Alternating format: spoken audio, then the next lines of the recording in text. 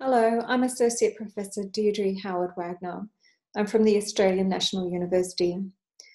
I'm giving a paper at the City and Complexity Conference on Life, Design and Commerce in the Built Environment in London on the paper titled Cities and the Complexities of Indigenous Displacement in the Neoliberal Age. In this paper, I will explore the city as a complex space of Indigenous displacement, focusing on the city of Newcastle, or the Australian city of Newcastle. Before I begin, I wish to acknowledge the Ngunnawal and Ngambri peoples on whose land this presentation is being recorded. So I'm presently located in Canberra in the Australian Capital Territory, and this is the land of the Ngunnawal and Ngambri peoples. I wish to pay my respects to the traditional custodians of the land and acknowledge the important contribution that they make to the Ngunnawal Nation, the region, and the Australian National University. And I also wish to acknowledge the Awabakal people on whose land this presentation is about. So I'm going to be talking to you about the city of Newcastle, and that is the traditional land of the Awabakal people, or its Awabakal Nation. I wish to acknowledge the important contribution that they make to Awabakal Nation, the city of Newcastle and the region. Given the short time that we have, I'm going to limit my presentation to the city of Newcastle. And to begin with, I want to contextualise this city as a city of a settler colonial city, as a British settler colonial city. A city of displacement, of original active displacement and dispossession of the Awabakal people. And so this map here sort of gives you a bit of a sense of the land and the different nations. So we've got Awabakal Nation, Worimi Nation, Darkinjung Nation, and Wonnarua Nation. And so Newcastle is on the nation, Awabakal Nation. And just so the blue line going up here is a river called Coquin River, or the Hunter, now called Hunter River, but it's Coquin, the Awabakal word for it. And so on to the south of the river is Newcastle, to the north of the river is Worimi, and to the west of the river is Minderibba Nation. So in 1804, what was to become the Australian city of Newcastle, which was 2 hours north of the city of Sydney, became a harsh penal colony for convict recidivists who worked on extracting coal from the banks of the Coquin River, later to become, under settler colonialism, the Hunter River. The region was already occupied. The Awabakal First Nations people occupied what later came to be known as the Newcastle region on, as I said, the southern side of the river. The Awabakal people initially coexisted with the penal settlement established on the river until the 1820s. And Newcastle's status as a penal settlement prevented large grants in the area. So there wasn't large land grants in the area.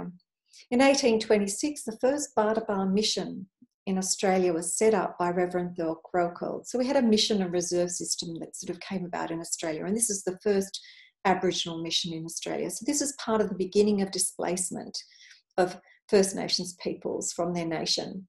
And the First Nations peoples to be displaced, other than the Sydney Aboriginal communities, was the Awabakal peoples. And the Awabakal First Nations peoples were gathered up and contained within the site of the mission. And the Awabakal First Nations peoples' language was documented and published by Reverend Thorpe in 1827, making it the first First Nations language to be written down.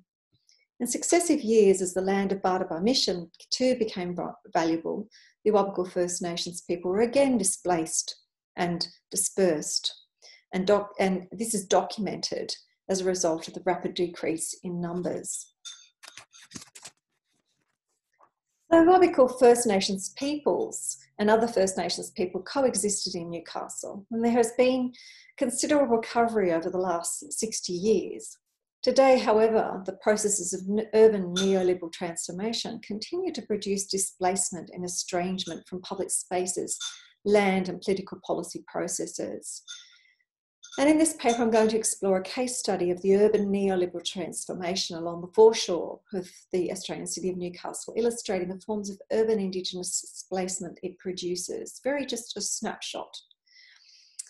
And this is an extract from a book I'm working on, Indigenous Invisibility in the City, that should come out with Routledge next year. And so really this is a chapter that looks at the urban displacement it produces from development in the present moment. So it considers urban Indigenous displacement as a complex place-based phenomenon, variegated by historical, geographical, sociological, and legal contexts. And cities have a long history of evicting, displacing, invisibilising, regulating Indigenous peoples. Shireen Razak talks about this, Evelyn Peters, Chris Anderson, Julia Tomiak. So, there's a whole history around the cities, the settler colonial city, as a place of displacement. Simultaneously, First Nations people have a long history of engaging in cultural surgence and employing strategies to contest being displaced in and through the settler colonial city, including making land claims, renaming streets, reclaiming public spaces, establishing self-governing institutions and organisations, building communities and creating social infrastructure, and delivering their own services to address the complex disadvantage Indigenous peoples experience, again as a result of displacement and dispossession, so historical displacement and dispossession. And so we're talking about this history of displacement, but also processes of recovery and then ongoing processes of displacement. So this displacement, recovery. I want to take us to a particular moment in Newcastle's history. So Newcastle is very much an industrial city. So the post-World War II period was a very industrial period in Newcastle, World War II. So it became a very industrial city because it's got coal, some important coal mines. It was a big coal city. And in 1999, the major steelworks, the BHP Steelworks, which is a major industry, closed. And the Australian city of Newcastle, in terms of readjusting its economy, launched into a new century as a post-industrial city. And it ended an era of heavy industry. So while it remained a major Australian coal mining and export hub, it was to transform from a working-class former steelworks town into a smart, livable and sustainable global city. The purpose of urban renewal has been to facilitate Newcastle economic survival in the post-industrial 21st century and the neoliberal age. And Newcastle's competitive edge is its waterfront foreshore. Now, this waterfront foreshore was a very industrial foreshore historically, and you can see this, and even the river was a very historical foreshore. So this competitive edge is around its waterfront and its cultural activities of young artists and the heterotopic festival spaces that they created in this city around this time. And so festivals like This Is Not Art, Cultural Stomp, Shootout, which is a film and photography festival, Young Film and Photography Festival, and other events really sort of transformed the city into a cultural space. And within 11 years, Newcastle would become one of the Lonely Planet's top 10 global travel destinations. And like Perth and Canberra, Newcastle's planners and local government set about bringing people back into the abandoned city of empty shop fronts. So Newcastle also, its economy had weakened, the city had been suburbanised, so shopping malls had sort of seen the spread of shops out into the suburbs, and there'd be suburban growth. So the city had also been quite depleted, and there was a lot of sort of abandoned city of empty shop fronts. And the city created 3 distinct cultural precincts, including the existing civic and cultural precinct, with some very significant heritage buildings, very beautiful old heritage buildings that have been built in Newcastle's cultural precinct. There was the foreshore, which would have been the industrial foreshore, and then also the University of Newcastle, which was actually out further. Also had a city campus, and that was also to be revitalised. The city campus was to be revitalised. So new public spaces were commercialised, and urban renewal saw 50 hectares of uninhabited dockland reclaimed as foreshore living, like at Liverpool and Manchester in the United Kingdom.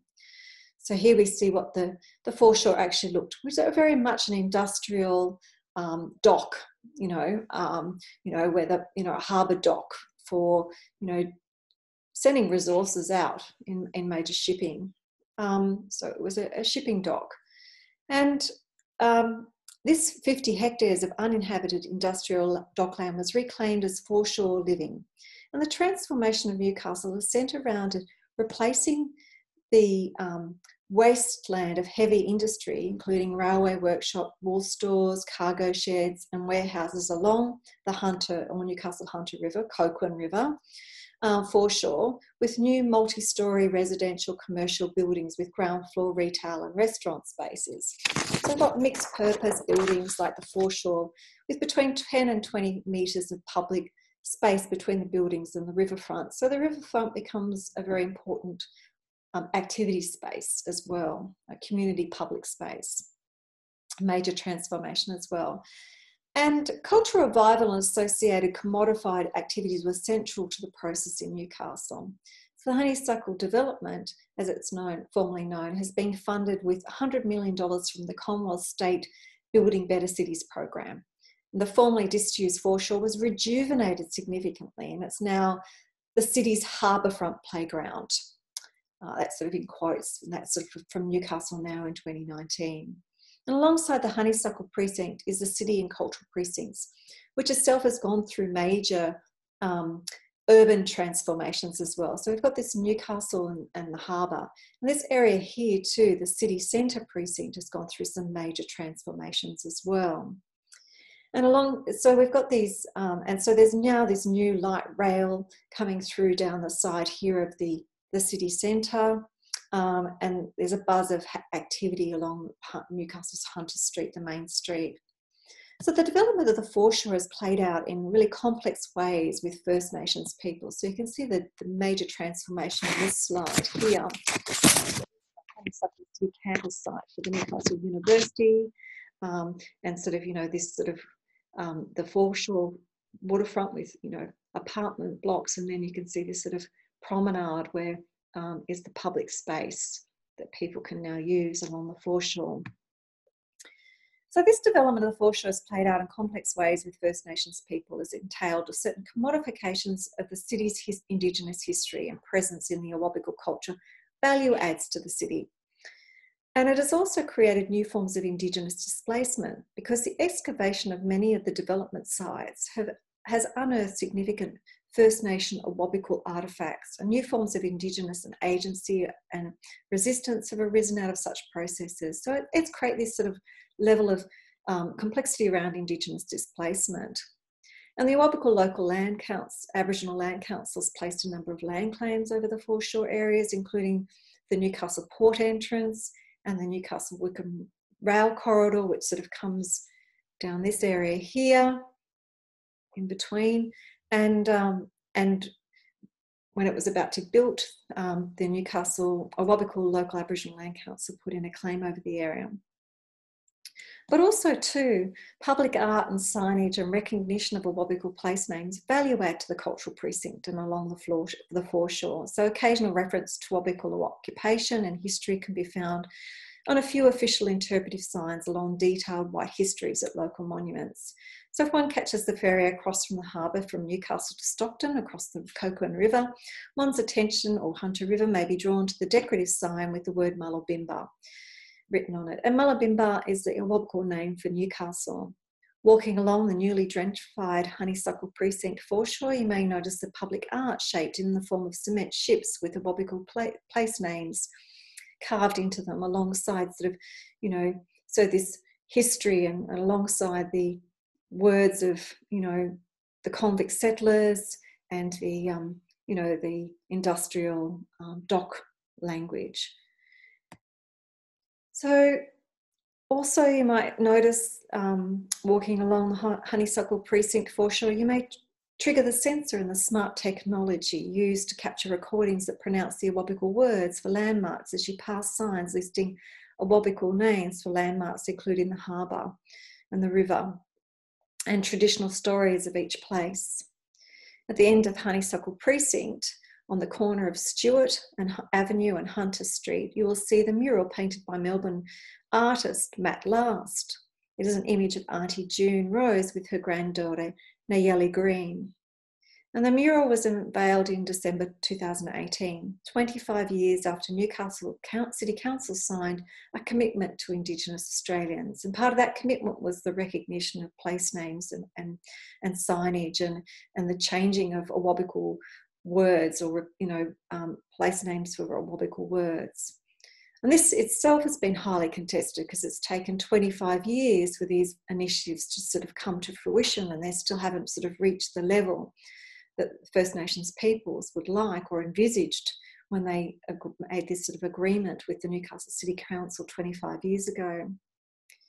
So in this image, it reflects the passing on of culture generation to generation. And Auntie June Rose, she's also the main subject of the artwork in recognition of her decades of volunteer service. She's performed as one of the founders of a really critical organisation in Newcastle, which is the Awabakal Cooperative, or the Awabakal Newcastle Aboriginal Cooperative as it was first called. It's now Awabakal Limited. And that was created in 1975 to support, cultural resurgence in the city, and for people moving, First Nations people moving to Newcastle from northern and western New South Wales, sort of as the post-war World War II relocation programs. And so that itself is an important part of that sort of history of displacement and recovery. The Awabakal Cooperative itself has an important history around recovery from displacement. So the mural also incorporates into its backdrop the art of Raymond Kelly Jr., Miss Rose's grandson, and the backdrop painted by Raymond Kelly Jr. Also shows some significant, depicts the lakes and rivers and oceans of the Newcastle region, the word Thiramun is written in large letters on the top left-hand corner of the mural, which means the brown tree keeper, and that has a significance in itself. It's a type of woodpecker, but in the language of the Awabakal people, it's a women's spiritual totem, so it's a really significant to the women of Awabakal women. It's a spiritual totem. And the main Awabakal totem of the area, so you'll see it over in the left-hand corner, is the eagle hawk, and or the wedge-tailed eagle, which has a special significance for the Awabakal people. And it's a significant totem. It's also depicted in this mural. The revitalisation of public place or space in Newcastle is not only cast as a place to remember, but also a place to recognise the ongoing connection First Nations peoples to the city and their significant place within the city.